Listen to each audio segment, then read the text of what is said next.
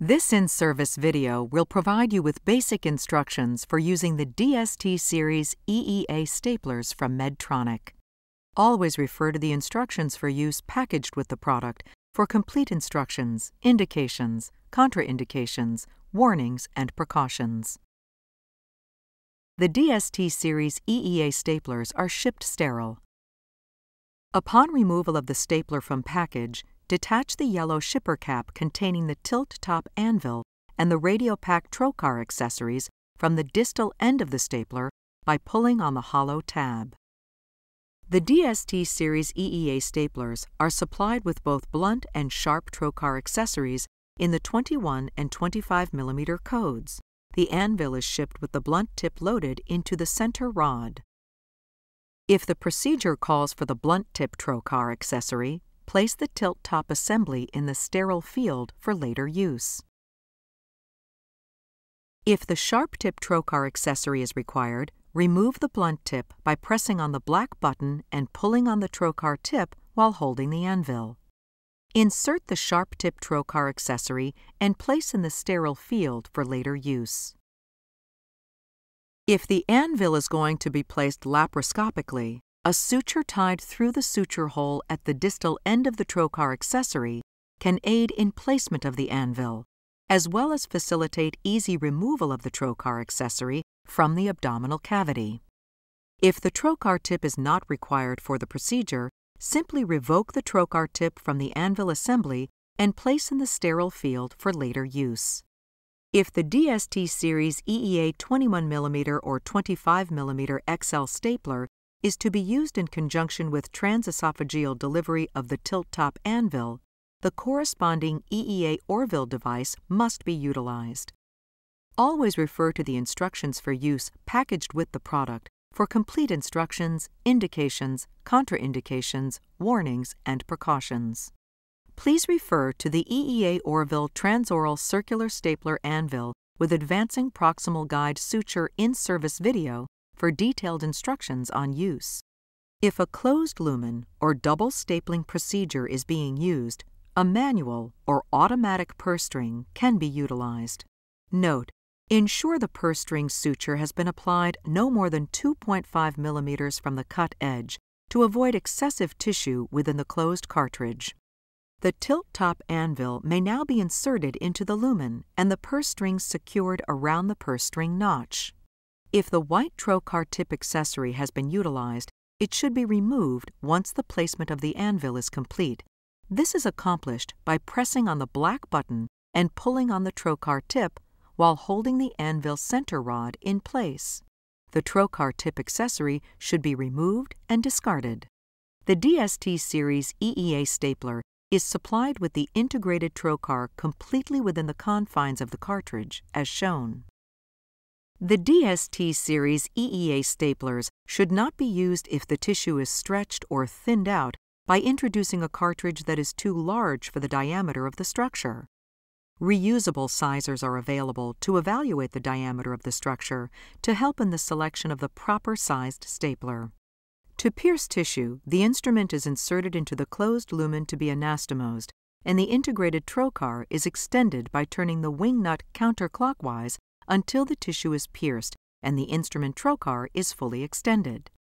Ensure the integrated trocar is fully extended through the center of the existing staple line to avoid tissue bunching on the side of the center rod.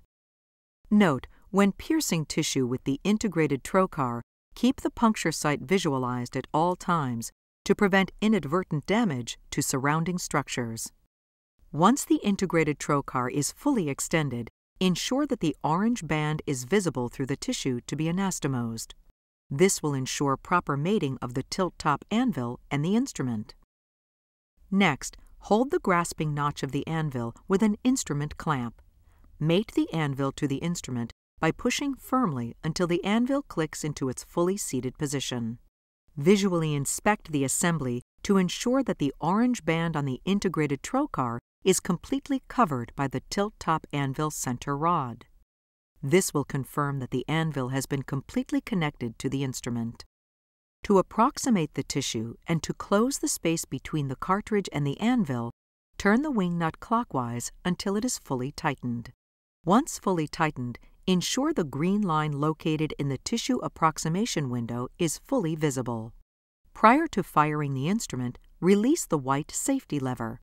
The safety will not release if the green line is not visible. Fully squeeze the handle until it comes in contact with the instrument body. An audible firing indicator and tactile crunch will provide additional feedback of firing completion. However, it is important to fully squeeze the handle to ensure complete firing. Once the firing is complete, release the handle and return the safety to its original position. Note, it is important to squeeze the handle only once to ensure proper staple formation and resection of the excess staple. As the instrument is fired, it simultaneously places a circular double-staggered row of titanium staples and resects the excess tissue to create a circular anastomosis. To remove the instrument, turn the wing nut counterclockwise 2 full turns only, as shown on the instrument handle and graphic. Opening the wing nut 2 full turns will allow the tilt-top anvil to tilt on its side for easy removal through the anastomosis. An audible and tactile indicator will be heard and felt once 2 full turns are reached. This will indicate the stapler is ready to be removed. Remove the stapler by gently withdrawing straight out of the anastomosis and inspecting the staple line for hemostasis. Twisting or turning while removing is generally not necessary as a result of the large lumen and tilt-top anvil. Inspect the tissue specimens to ensure you have complete donuts and all tissue layers have been incorporated in the anastomosis. The DST series EEA staplers come in 2 separate shaft lengths.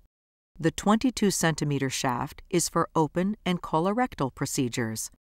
A 35 mm shaft length is also available for laparoscopic procedures. Additionally, the DST series EEA staplers are the first circular staples with 3.5 mm staples on certain sizes. The 21 mm stapler, 25 mm stapler, and 28 mm stapler are available with either 3.5 mm or 4.8 mm staples. The 31 mm stapler and 33 mm stapler are available with 4.8 mm staples only. The staple length and instrument diameter is indicated on the blister lid, the instrument box, and the head of the instrument itself.